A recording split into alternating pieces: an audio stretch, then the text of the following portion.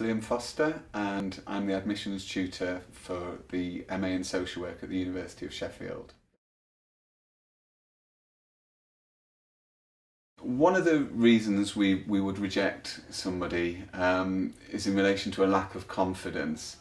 And I know it's rather unfortunate, but sometimes people lack eye contact, are particularly nervy, lack depth to their answers because they want to get out of the interview. We've got to be confident that people are going to be able to represent service users, and if people lack confidence and are particularly nervy and that comes across, then that could be really problematic in relation to a social work interview. The other thing to ensure is to make sure stay focused. Don't do your preparation and answer the question you want to answer.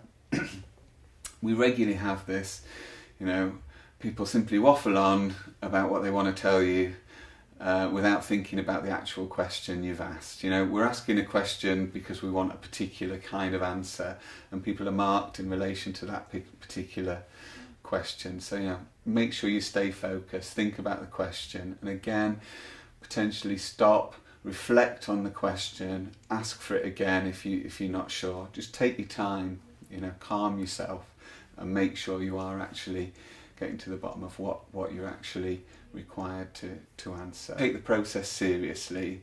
At Sheffield University we do like to try and make the interview process for social work as positive experience as we possibly can. We do like to try and relax people as best possible. But at the same time, an interview is a formal process, and sometimes we get the impression that people think it's almost a formality, that they're going to get placed on the course and haven't done that preparation, get a bit too relaxed and don't take it seriously enough, and that taking it seriously stems from the preparation to the kind of the way they present themselves on the day, and the performance throughout, and the courtesy and the respect they show on the day as well.